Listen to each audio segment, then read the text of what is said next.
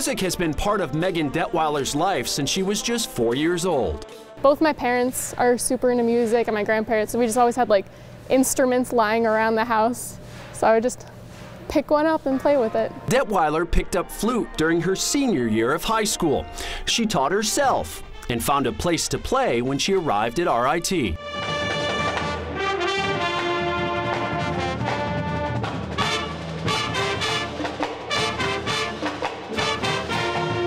How did you learn about the pep band, and what was your thought when you found out we had one?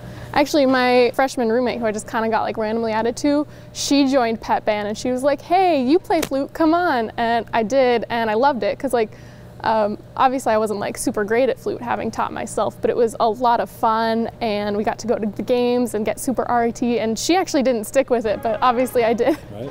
For 3 years, Detwiler was just another member. But that changed last spring when she decided she wanted to audition to be leader of the band.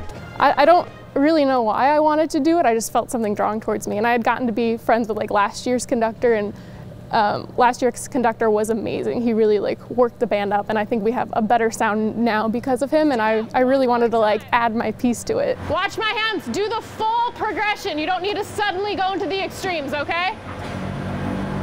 1, 2, 3, 4. For 11 straight years, the RIT pep band has been led by only male conductors.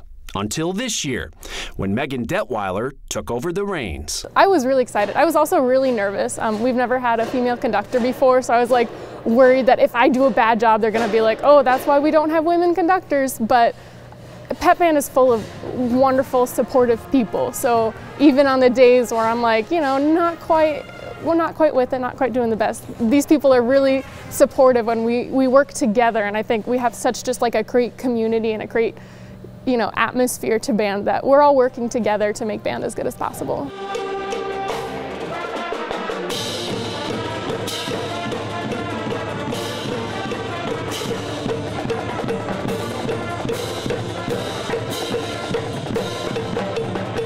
How rewarding has this experience been for you so far? Honestly, it's been amazing. I have had so many people from, you know, like RIT fans come up to me and be like, thank you, because we're an integral part of the RIT hockey experience. And so being a part of that and kind of being the one who's leading, and I'm like the face of the pep band now, has been really amazing. It's been a great experience, and I'm so glad to be a part of it. What are your plans for next year? Do you want to continue to be conductor, or do you want to go back in and play? You know, I do miss playing flute, because it is something, it's like a totally different experience, but I do also really like leading the band. So actually, I've thought about this a lot, and I have no idea yet. I don't know if I'm gonna run again.